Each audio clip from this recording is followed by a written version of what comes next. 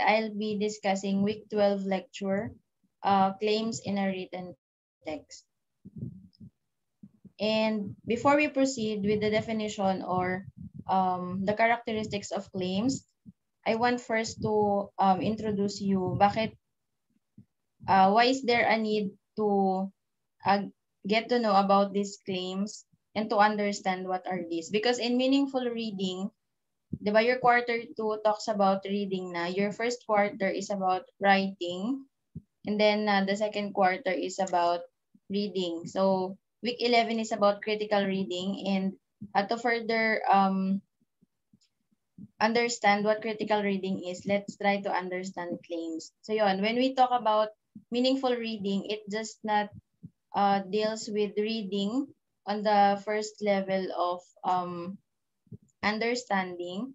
But then when you talk about critical reading, it involves analyzing and understanding the implicit information added or written by the author in a certain paper. So implicit information, these are informations which can't be seen from the writings, or they are not directly expressed through words, but you can analyze them by understanding all the words na sinabi ng isang writer or author. So these are hidden. Sometimes this may refer to the hidden agenda or purpose of a writer when they write. So one of our purposes is to persuade our readers to believe what we are writing or what we are saying when we talk. So yun yung mga implicit information. So with these claims, let's try to have the definition. So an arguable statement, an idea that a rhetor may pertain to speaker or a writer also. So an idea that a rhetor asks an audience to accept, and an opinion, idea, or an assertion. Sometimes we tend to write random topics, but when we write, we make sure to include informations which are believable or acceptable to the readers. Diba ganon? Even in writing, academic writing. For example, your teacher asks you to write an essay about a random topic. So you would think, paano ko kaya mapapaniwala yung teacher ko sa sinusulat ko? Yun.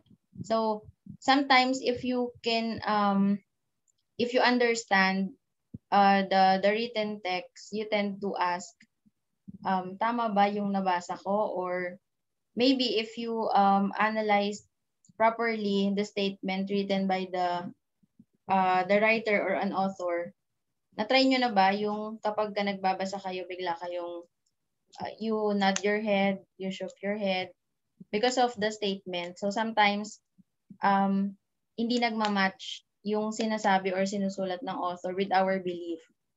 Diba? If you do that, if you beg to disagree sometimes to whatever you have read, that's a good sign of critical reading or meaningful reading. Para pag nagbasa lang kayo tapos pinadaan lang yung mata, hindi yan critical reading, mababaw lang. Yan. Going back with claims, it is a statement we make to an audience or reader with an anticipation that they should agree with it.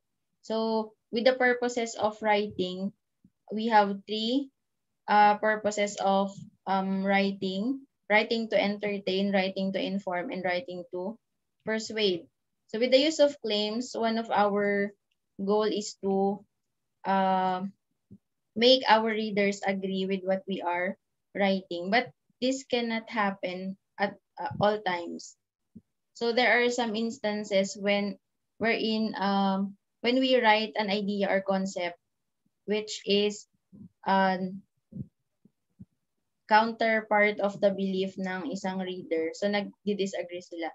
That's the reason why there are a lot of bashers, or in the social media, yan yung maraming bashers kasi not everything we say is acceptable for our audience or our readers. Yan. But when we write claims, yun nga, we anticipate na they will agree with whatever we are saying. So it deals with the search for agreement, and it involves anticipation. So a very simple description of a claim, it is debatable. So when you write something and it is a debatable or arguable on the end of the readers, you were able to write a good claim. So napapaisip yung mga readers ninyo. May mga ganong writing kasi papers. Yan. So I have here an example. Number 1 is we need a revolution. Let's analyze if these examples are considered claims. So we need a revolution. Is this debatable or not?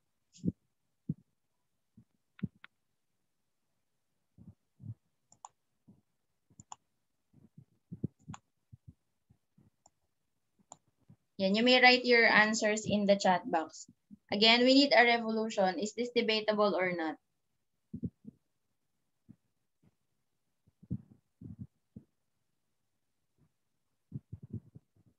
Not? How come it's not debatable? Ayan, sabi ni Marco, it's debatable. Yes, it's debatable. When we say, we need a revolution in Filipino, mag-aklas tayo. Ayan. Will everyone, of course, no. Because maybe there are some people who are into the government or the administration. So they support the administration. So why will they join revolution? So it's debatable. This is a claim. Then later on, you will meet more of examples of a claim and then understand kung ano ba talaga yung mga types ng claims. Next, I think we should have universal health care. Debatable or not?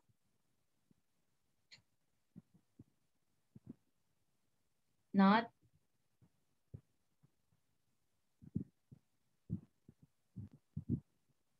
But what if you are the country's president? You are one of the leaders. And then someone would suggest you, I think we should have universal health care. Would you agree? Yeah, debatable yan. Kasi there are different types of people who will be involved in that suggestion or to take an action on that certain suggestion. So let's say, for example, if you're a politician or the leader of the country or a state, and then they suggested that we should have universal health care, one of the concerns would be how? What sa Pilipinas nga hindi na magawa yung national health care? What if you will implement it in the whole whole world, lahat ng bansa, di ba? All nations. So this is debatable. I believe the government is corrupt.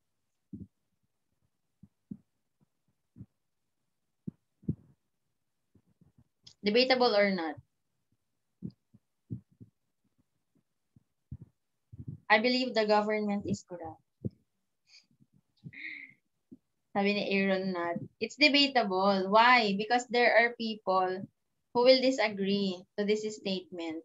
Who are those people? Maybe those citizens or Filipinos who are benefiting from the government. So if you are, if you belong to that group of people who are suffering because of the government, siguro you will agree that they are corrupt. So may dalawang taong magka-clash about this. Yan. So these are good examples of claims. So let's now have the types of claims because we have 3. And then let us discuss one by one. And I will show you more examples of this later on. So number 1 is we have claim of fact. So a claim asserts some empirical truth. These are claims or informations that we add or we write when we write a composition or paragraph in which this claim of fact these are empirical truth. We cannot change it whether we like it or not. These are the truth. So hindi na siya pwedeng baguhin.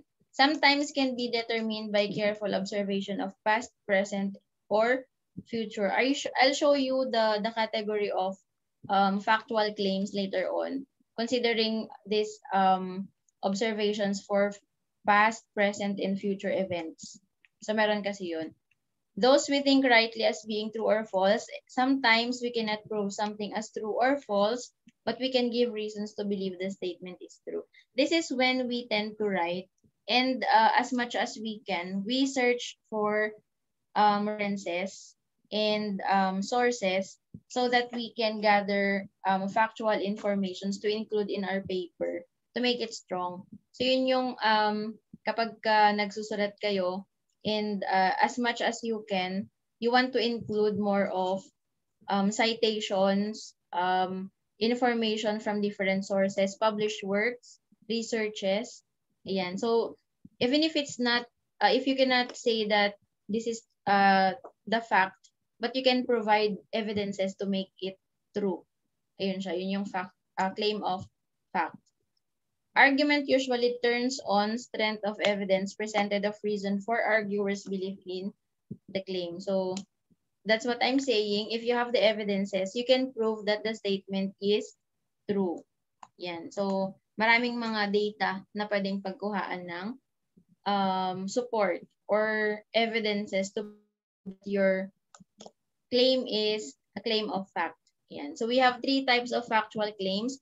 Number 1 is factual or historical facts or claims. These are based on events that have happened in the past.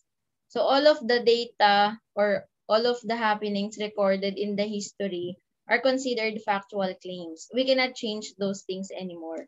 We cannot change the fact that Jose Rizal, our national hero, died in Bagong Bayan, which is now called as Luneta Park.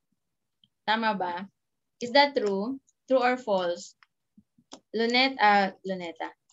Jose Rizal died, our national hero died in Bagong Bayan, which is now called as Luneta Park. So true. Even if you will search from different sources, yun ang lalabas kung saan namatay si Jose Rizal. So that is considered as factual claims. So everything that have happened in the past are considered facts. Yan, no one can change those things. Number 2, we have relational or based on recent studies or researches. These are the facts or truths that we can change or we can disagree with because of the support or the data or the evidences from different data gathering procedures. So, for example, sasabihin, excessive use of alcohol can cause too much damage on human body or can cause diseases for the human body. Is that true? Excessive use of alcohol can cause too much damages or diseases to the human body. True or false? Yeah, true. What are the types of evidences that we can use to prove that alcohol is disadvantageous, ano tawag doon? Na inumin sa katawan?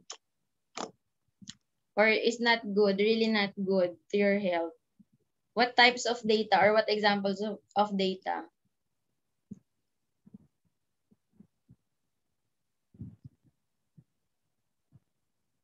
Yeah, factual claim. Anong klaseng data ang pwede natin gamitin para mapatunayan na ang alcohol nga ay nakakasira ng katawan?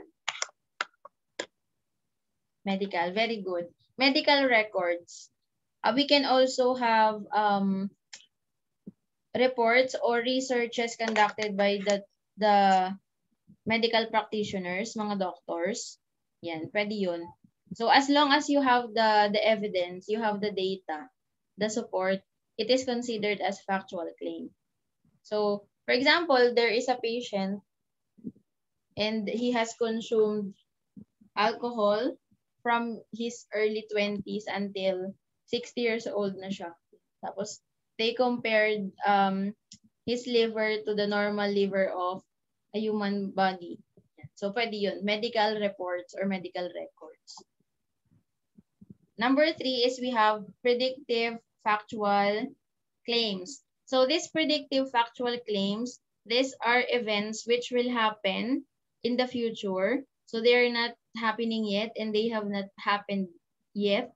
But there is a basis or there are supports that can strengthen the claim na it will happen. For example, there will be the national elections on 2022.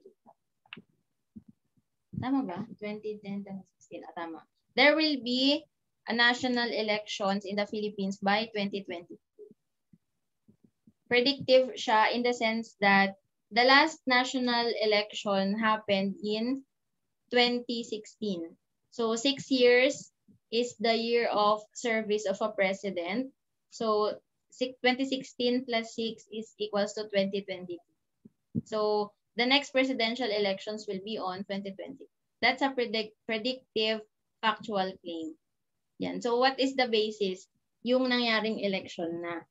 And then that is also in the law, yung years of service ng isang president. And the interval of presidential elections is every 6 years. Yan. What else?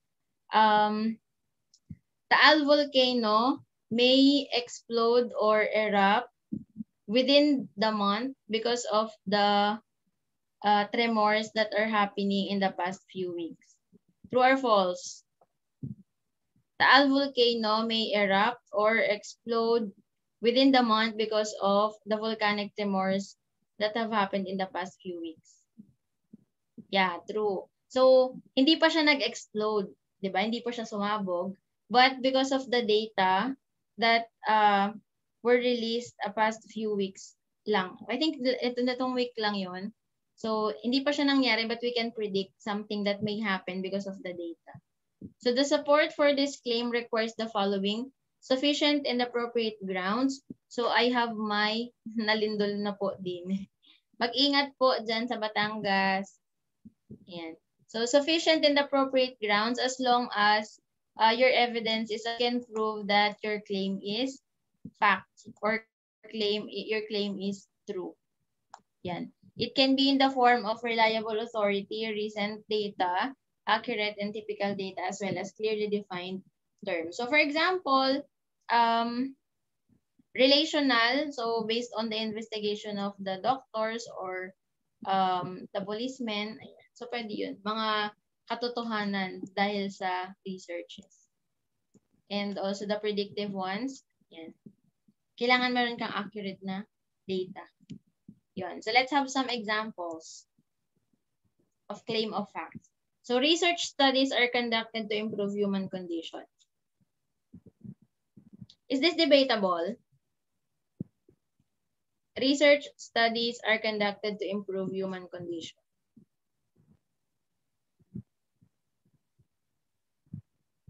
Debatable ba yan? Yeah, debatable. Because not all researches are for human condition. Some of the researches are for business. Some are for organizations. Some are for marketing strategies. Some are for inventions. Maybe for inventions, yun, we can consider those as something to improve human condition. So can we prove that this is correct or this is true? Research studies are conducted to improve human condition. What are the evidences that research have improved human condition? What products, what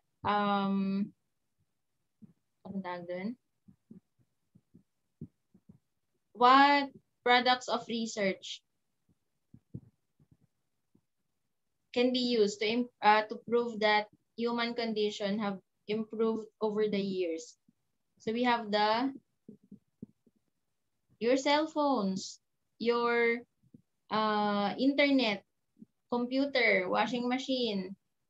You have the electric rice cooker. Ayan, rice cooker. So, di ba, those are based on studies or research studies. And it helps you to live easier. So, this one is true or a fact and is also debatable. So, this is a good claim. Ayan. Gets ba? Baka may question, naguguluhan.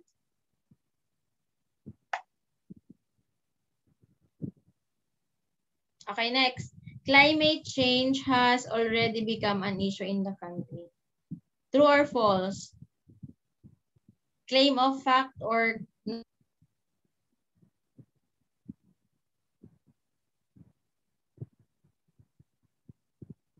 parang mabilis ata ako mag-discuss. Sige, analyze. Climate change has already become an issue in the country. Is it a claim of fact or not? True. Yeah, what are the evidences that we can use to prove that climate change has become an issue? What are the effects of climate change? Summer ngayon may bagyo. Yeah. Floods. We have forest fires in Australia. That's last year. Yeah. El Nino and La Nina. So those are effects of climate change, and these have become issues in the country. Like for example, because of too much heat yan, yung sa sobrang init. Shortage, water shortage, that's one of the effects, diba? So it's an issue. So this is a claim of fact. Number 3, success of teaching depends upon the creativity of the teacher. True or false?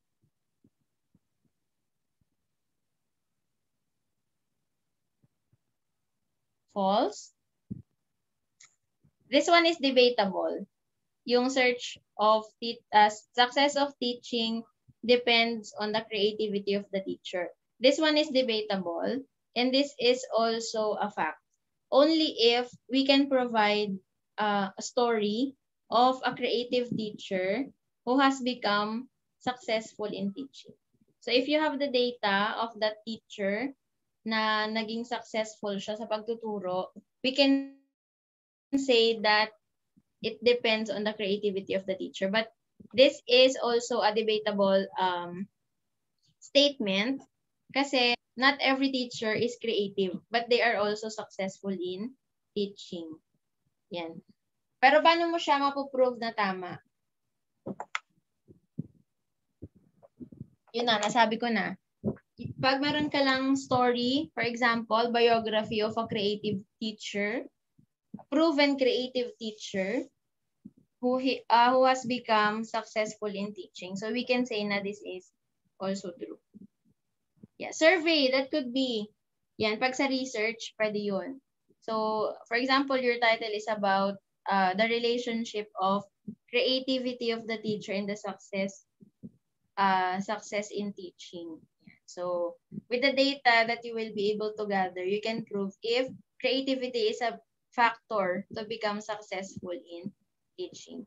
Yan, I'm glad na naisip ni Stephanie yung survey. Pero ayun, nagets na yung sa claim of fact.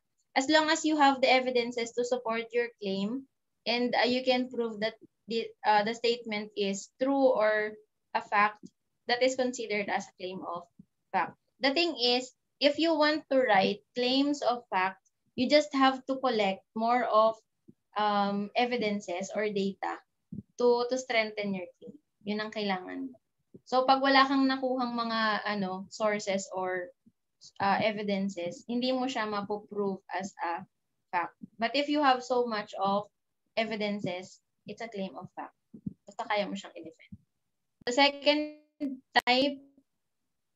second type of claim. Okay, number 2, or the second type of claim is claim of judgment or value. So, claim that asserts a judgment of some sort. This one is easy to identify.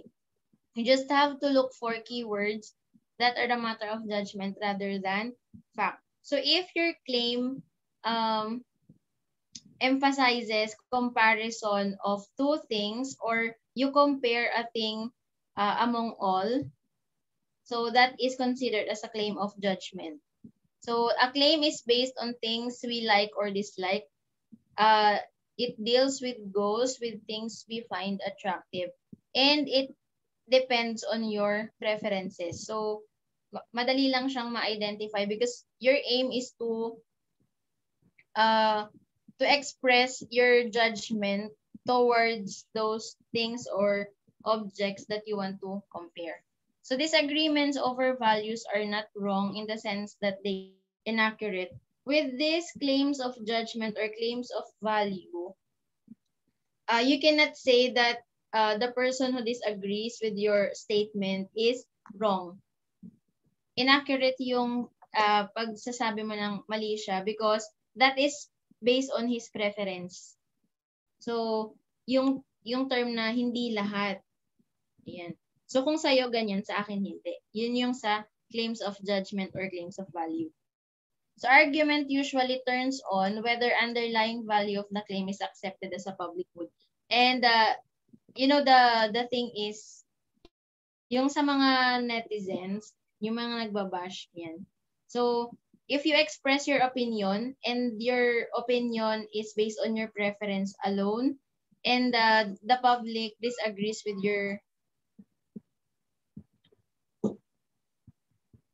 your statement, so nagkakaroon ng argument.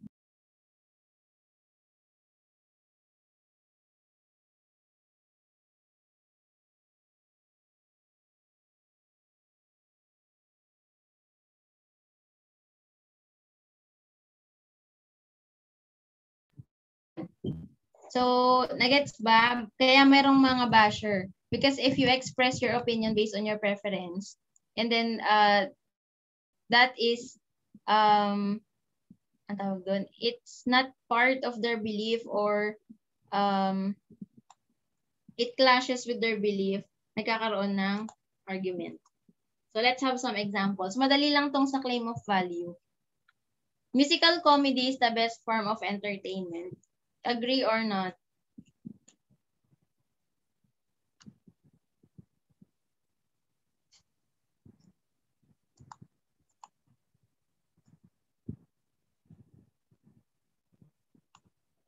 Oh. Musical comedy is the best form of entertainment. According to Stephanie, it's not. So, hindi siya nag-agree. And you are not wrong. And for those who have agreed with the statement, you are also not correct and not wrong. This is based on your preferences. So, whether you agree or you disagree, we can say that this is a good claim. Yan. Depende sa tao yan. For those who have agreed, maybe you are into music. And yung nag-disagree, baka the form of entertainment that she loves is not music. Maybe it's books or Korean drama or games. Yan. So, if you have your different forms of entertainment and you heard this statement, of course, you will disagree. But this one is a good claim. Yan. So, magkukos to ng argument. Music changed my mood. Yeah, ako rin. But not at all times. Depending on the music. Yan. So, staying with the family with a limited income is more valuable than being away earning a lot. Do you agree or not? Staying with the family with a limited income is more valuable than being away earning a lot. It says here, okay lang daw na kahit konti yung pera, basta kesa yung marami kang pera pero magkakalayo naman. Agree. I have some students yesterday, they answered disagree because they cannot roam around daw the city if their parents are in the Philippines. So maybe their parents are abroad. That's why they disagree. But this one is a good claim. It can it can start a debate between two people. Yan, kung meron silang different belief towards this matter. Communication is better than computation. Do you agree that communication is better than computation? Agree. Yeah, if you are a person who is good in mathematics, I'm sure computation is better than communication for you. But if you are not that good in mathematics and you can easily express yourself through communication, you will agree. So it depends on the preference of the person, yeah, to accept the statement. So if I'm good in English and I'm not that good in mathematics, so I will accept this. But there are some people who can do both. Yan, meron naman. Gets ba yung claim of value? If you have the word than, ayan, in this superlative degree of comparisons, like yung good, better, best, most, yan. So, that indicates claim of value. Ibig sabihin, nilalahat ni writer, kaya nag-urge siya ng argument towards with the readers or with the audience. Number 3, we have claims of policy. A claim that asserts an action should be taken. Yan. So, look for keywords like should, ought to, or need. These words may not always be present, but if they are, actions are usually called for. So, this one, this is a kind of claim that suggests an action, but still it urges the audience and the readers to start an argument or a debate, whether to accept or to not accept the claim. So decisions about whether we should take an action or not are the most complex of arguments, of course, because if you will do or you will take an action of that for that thing, so there will be questions pa rin. But if you will not do it, may mga questions pa rin. So saan ka lulugar? What if we do and what if we fail to act? So there are still counterattacks to your claim if you do or if you do not. So let's have some examples for you to understand more. Fetal tissue should be banned in any research undertaking. So do you agree? This is a suggestion for researchers that fetal tissue should be banned in research undertaking. You know fetal tissues? For example, bone marrow. Yan. For the doctors who are studying or who are conducting research to find the cure for leukemia, yan. So they will use bone marrow sa research. So the suggestion is, dapat daw hindi nagagamit ng mga fetal tissues pag nagre-research. Yan. Do you agree? Ulitin ko ha, yung fetal tissues, yung mga parts ng katawan na ginagamit ng mga doctors sa research. So the suggestion is, the doctors or the researchers should stop using fetal tissues in researches. So, will you agree? No. Yan. So maybe if you agree, you value life or you value the human body. But if you disagree, yan, maybe you support the doctors or the medical practitioners or the researchers in searching for that cure or for that medicine na pwedeng gamitin to cure leukemia. Yan. So this can cause debate or argument between doctors, pwede, patients, pwede rin, or even readers, even us. Yan. Kasi pag binan nila, paano nila mahanap yung gamot or yung cure sa leukemia? Pag hindi nila binan, di wala rin gamot sa leukemia. So, anong gagawin? Yan. The government should continue to offer scholarship programs, especially to the poor but bright students. Do you agree? Of course, you will agree. But if you are a person in the administration, you might think or you might think twice whether you will implement scholarship programs or not. Yan. Why? So ikaw if you are the leader, ikaw mismo magdedebate yung sarili mo. So maybe you will think, we are in the middle of pandemic.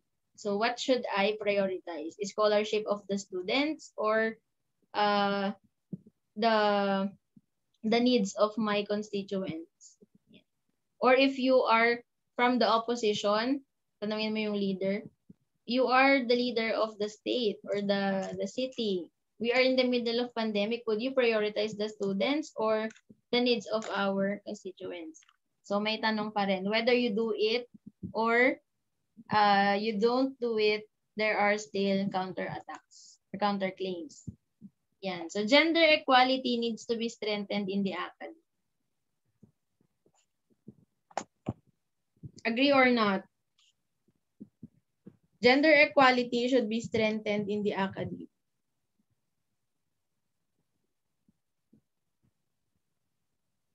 Agree. And there will be some who will disagree. Kasi why only in the academe? Academe is related to teachers and professors. So why just to strengthen gender equality only in the academy? Why not to strengthen it in all of the professions? So whether you strengthen the gender equality in the academe or not, there will still be counterclaims or counterattacks to that claim. Baka tanungin ka, bakit sa academe lang? O kaya, bakit gender equality ang gusto mong i-propose sa academe e nasa education? Diba? So, dalawang concept yung pwede nilang i-counterattack. Yan. Ano bang tawag dun sa flip-top? Rebuttal. Okay, so you have questions with the claim so far. Let's have some recap. So, for the claims of fact, as long as you have the evidences or data to support the claim, to make it true or to prove that it is true, that is considered as a claim of fact. For claim of judgment or claim of value, if the claim is emphasizing comparisons between objects or your judgment, they ask for your judgment towards the matters or things that you like or you dislike. So that is a claim of value or judgment. And for the claims of policy, if it suggests an action that should be taken, and that there will be counterclaims or counterattacks to that claim, so it is a claim of policy. So whether you do it or you don't do it, there will still be counterclaims to that suggestion or policy. Yan. So let's have some practice. Madali lang to. You just have to identify whether the statements are claims of fact, claims of value, or claims of policy. You just have to write fact, value, or policy. We have 10 items. Ayan. So number 1, living in the countryside is better than living in the city. Claim of fact, claim of value, or claim of policy. Yeah, it's a claim of value. Obviously, you have the word than. But this statement is actually asking your view or your insight of living, which is the best place to live, countryside or the city. Yeah. So maybe for the others, it's the city. For the others, it's the countryside. Number 2, other planets have already been visited by people. Other planets have already been visited by people. Claim of fact, claim of value, or claim of policy.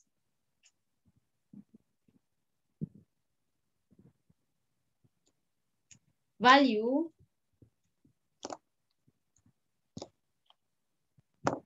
Other planets have already been visited by people. This is a claim of fact.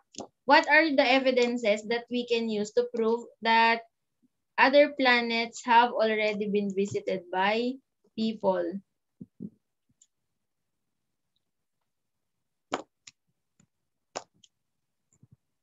Yan. What are the evidences? You have Neil Armstrong. You have NASA. You have Mars. Diba, recently, there are some astronauts who have landed in Mars. So this is a fact. Yan. Number 3. Football is more exciting than basketball. Claim of fact, claim of value, or claim of policy. Yeah. So this is a claim of value and this is debatable for the people who are playing football and basketball. Yeah. So what is more exciting, football or basketball? Yan. They will add your judgment. Yan. Monetary enlistment to military should be implemented in the Philippines. Claim of fact, claim of value, or claim of policy? Yeah, this is claim of policy. May I ask if this will be implemented? Will you agree?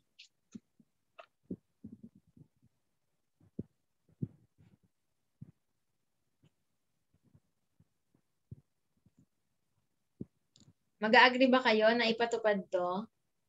When you reach 18 years old, you will be forced to join military. Yan, taray, nag-yes. Yeah, just like North Korea, South Korea, China, Russia, Germany ata din. So not. It depends on the belief of the person para masaya. Ayan. So this is a claim of policy. Number 5, English is an important language. English is an important language. Yeah, it's a fact.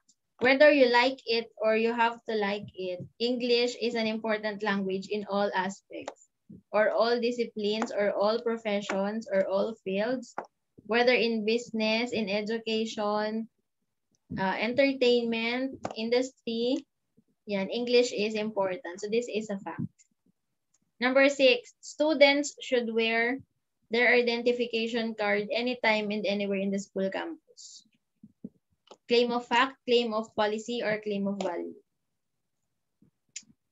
Yeah, this is policy. So this suggests that the students though should wear ID anytime and anywhere, as long as you are in the school campus. So maybe no one will disagree to this. Only those people who have lost their IDs. Yan.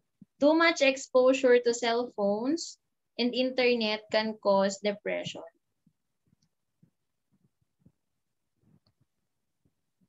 Yan. What are the evidences that we can use to prove that this is true?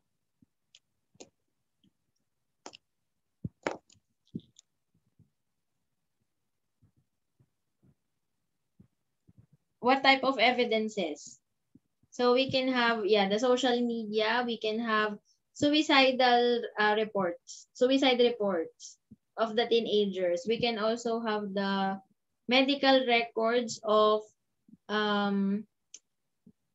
patients who are suffering to depression. Yeah. So this is fact.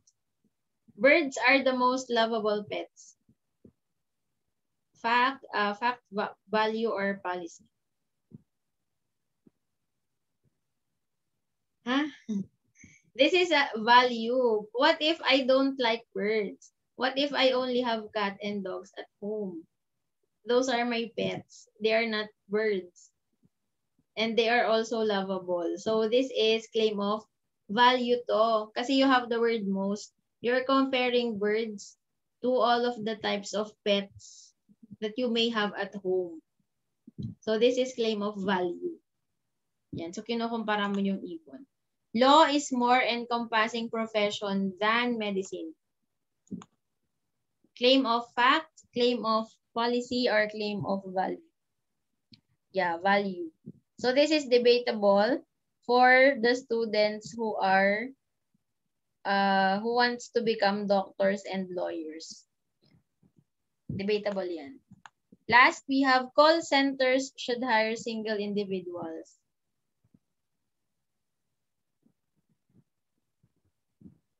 Yan, policy.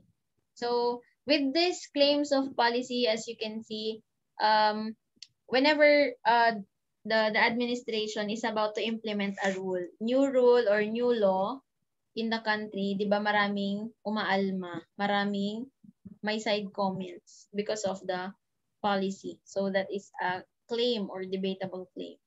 So call center should hire single individuals. Those who are working in call centers who are married, so they will disagree kapag ka ganun. Yan. So gets ba? You have questions so far with the claims? The next lesson will be about context in written text.